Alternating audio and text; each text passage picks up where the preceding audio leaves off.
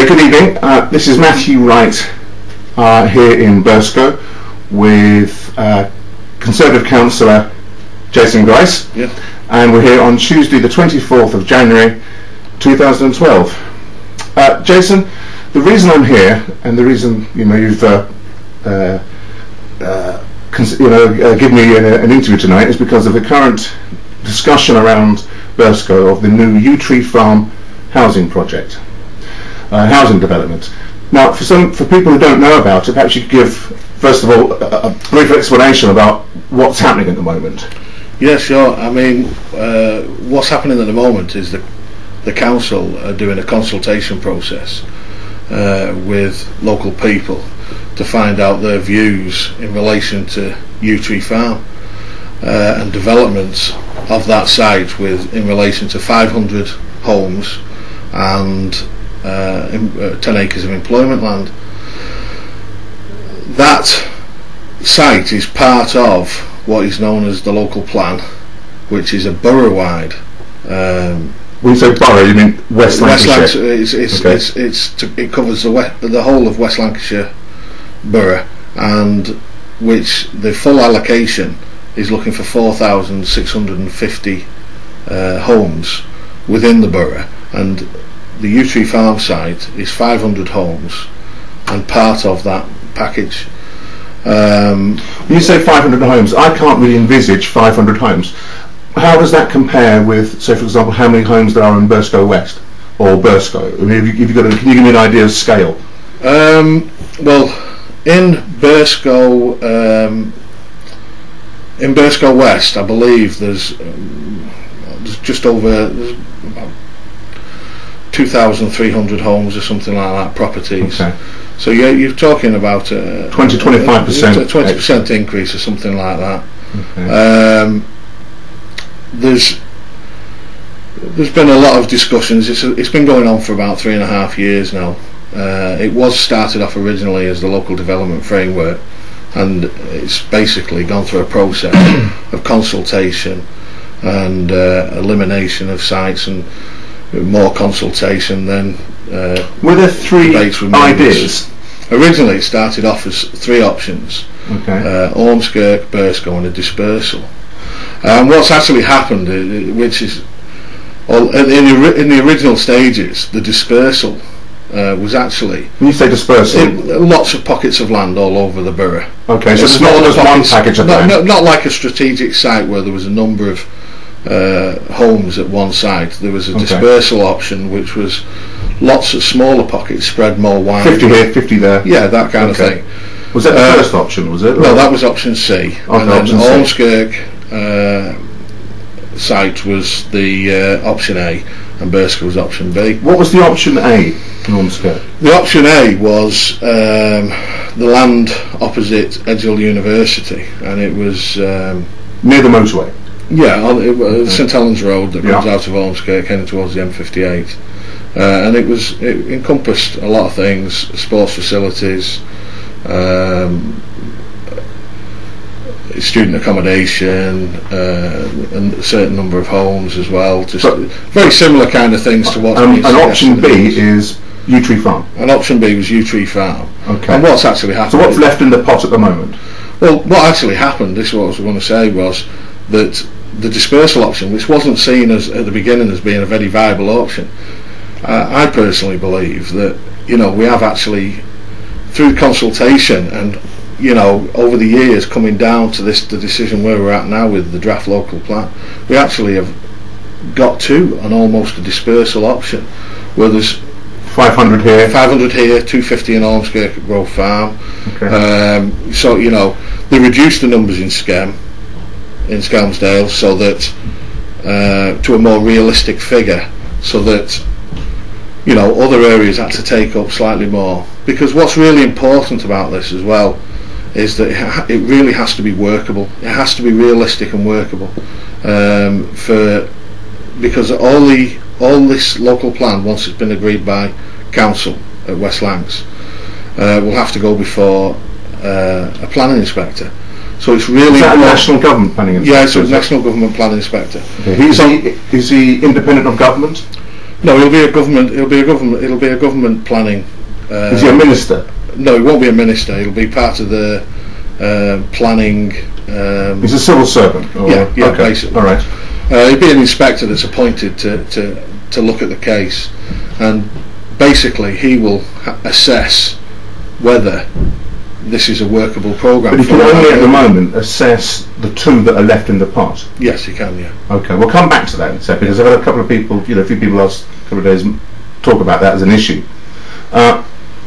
So 500 homes, 200 in Burscough, 250 in Ormskirk. Yeah. What do you see the benefits? Plus the others around the West Lancashire, but up to about 4,000 or so. Yeah. So there's not 3,000 homes going to be stuck on the backside of Burscough. No. I mean, the draft local plan actually says 500 homes and 10 hectares of employment land, and over what period? The period is from 2020 to 2027, and the reason it's starting at 2020 is because one of the conditions that's written in as part of the local plan is that the utilities, which a lot of people have concern over, the drainage, etc., is upgraded. There's improvements made to that before development starts. Is that being written in? Yes, that's. Is that being funded? That's going to, no, United Utilities. This is why it's starting at 2027, because United Utilities are going to fund the improvements. Apart from what I'm aware, they're aware. So are the utility upgrades going in before the project starts? The condition is within the local plan that the utility upgrades be done prior to any development at the site. And that is a condition of the development? Yeah, the drainage utilities. I mean, I do have... That's the water off the land? Yeah, your sewers and everything yeah. else. And that has to be addressed before development can take place. It can't be addressed until 2020 because of finance reasons and the way utilities works, because they work on... And they're not making enough money. Well, they work on a 5-year cycle, the way they release budgets and budgets and stuff. So that's why it was set at 2020. And the number... Burscough was originally at 850 homes, and it's been reduced to 500, and that's to reflect the timescale that's left between 2020 and 2027, because that's a realistic number of houses that could be built over that set time frame. So this infrastructure upgrade, it's guaranteed that the development won't start until that infrastructure upgrade... The drainage infrastructure. Oh right, so we're not talking... Okay, because there's highways as well. But there's A59, isn't it? It's all going alongside the A59. Yeah. Well, I was just going to mention this. One of the concerns I have, and I think particularly is upsetting residents, more so than the green belt issue. We'll come back to that. And obviously, personally, knowing that the utility issue is going to be addressed prior to any development to alleviate this problem. But not only, but just on the utilities, they will also be rectifying the situation up at Ormskirk as well. So the utility changes. So those 250 homes in Ormskirk. Yeah, and same deal, is it? And yeah, because it's all... Ormskirk suffers from the same drainage issues that Burscough does. We use high water table and stuff like that. Not so much. It's capacity, capacity. more than anything else. And we use the same water treatment centres that they do. So there has to be a bit of a link up with pipe work to other water treatment centres. So before you start building, you've got to get underground done. Yeah, that's got to be sorted, and that's been understood. That's been a concern that's been put forward by residents. So you can categorically tell local residents that the agreement within the local plan, or will this actually make? Well, this is a draft local plan. Draft. Well, this is a draft local plan now. Yeah. But it says within that draft local plan, which will be agreed and then will become the local plan. So local people should hold the local authority to account on that plan. When it comes down to I will. I want to see. I want it understood that before development takes place at Yew Tree Farm, before any development takes place, I don't know if it's going to be agreed yet. I mean, we're talking about this prior to any decision being made. But should there be any development take place at Yew Tree Farm, I would expect that the utilities be sorted before development takes place. I mean, the other concern, the main concern, is that something that the Conservative councillors borough-wide are all committed to? I can't speak for other councillors. I mean, a lot of councillor of your council party. I mean, is he on side with this? Has he made any public statements that? The leader is pushing this through as a borough-wide issue. Okay. He's trying to make sure that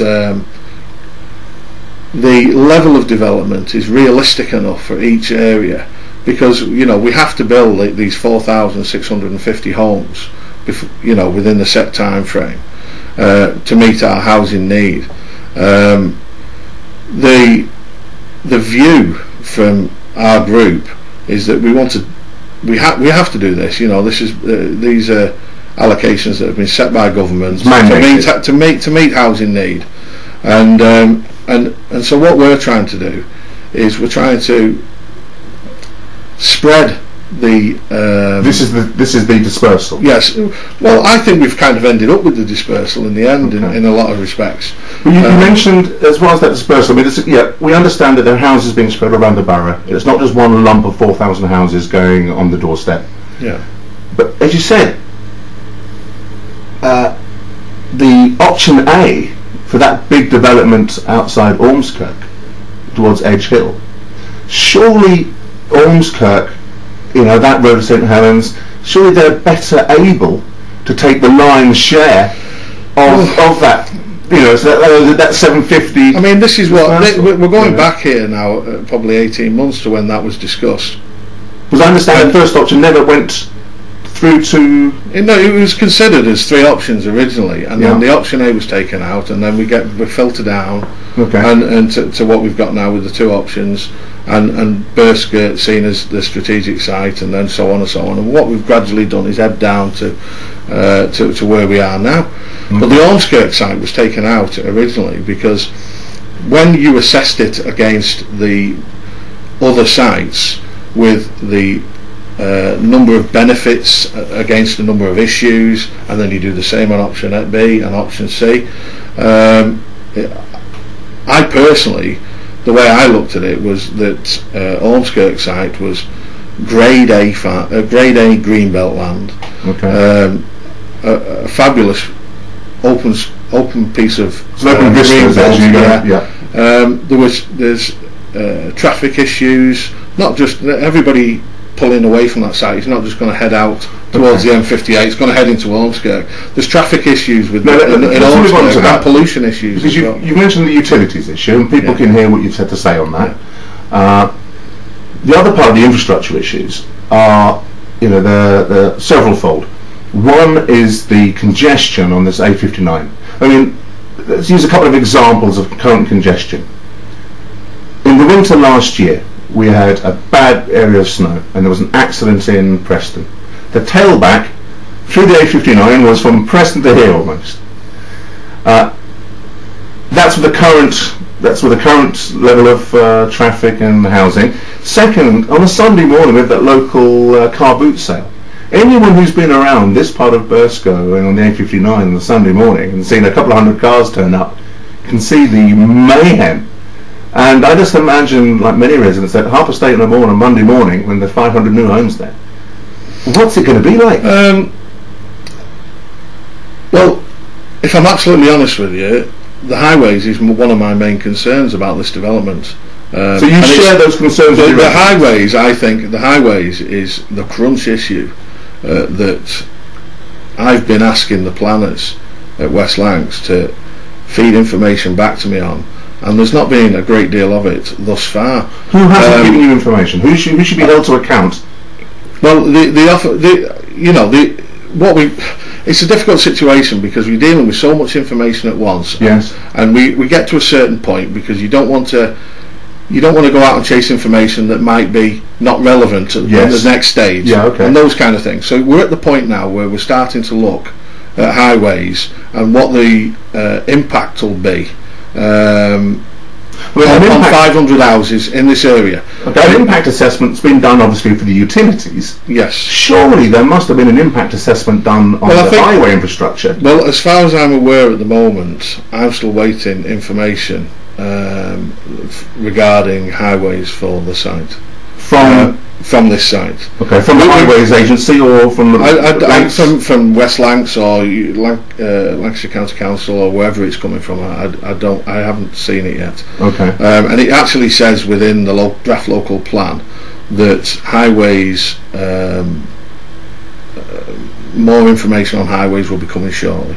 And it actually says that. Sounds really vague, doesn't it? Well, this is one of my concerns, and I think the highways is what really people. Apart from the situation where you'll have neighbours that are adjacent to the site, having concerns about building close to the back of their properties and that kind of thing. People can really visualise traffic, can't they? Yeah, but I think they can. I think they can, and especially when like you say, it is a busy road to begin with. I mean, I travel to work along it and come home every single night. I know exactly what you're talking about. Stuck in the same traffic. Well, it does flow. Yeah. And I think people. Congestion sometimes. Very subjective. It is. I mean, it's not necessarily subjective, but congestion is when traffic. It's not to do with the volume of traffic that's on it. The flow of it. It's when it stops flowing, okay. Right. And I think you get major congestion when traffic stops flowing. So one of the issues that I would be, I'm keen to see and keen to look at is what improvements that are they suggesting for making sure that highways is covered as part of this plan, and not just on the A59. I'm talking about link roads from the site. Let's be realistic. You're one councillor in one ward, as part of this bigger project, and we know that the project's borough-wide. Yeah. Surely someone within the ruling, the governing authority has thought about this, and I'm sure they have. Put it, I'm sure they have, but put it in the local plan. I mean, as obviously maybe as these things you're talking about the utilities. Yeah, I mean, I'm sure they have thought about it. I'm sure they're working on a report right now. All I'm saying to you is that in relation to highways and the draft local plan that's been put out to consultation now, I've not personally. Will you work with? There are 3 Conservative councillors in town. Yeah. You've got 1 Labour councillor in town. Yeah. Is this something you and your Labour colleague agree on and can work together on? I mean, as regards the highway, I think. I don't want to get into politics. Yeah. It's just that. I mean, personally speaking, I mean, I've seen you at your previous interviews, and Councillor Davis has said that he was he's not against it, and I think I'm not against it. It's what I'm trying to achieve as the local councillor. Sure. Is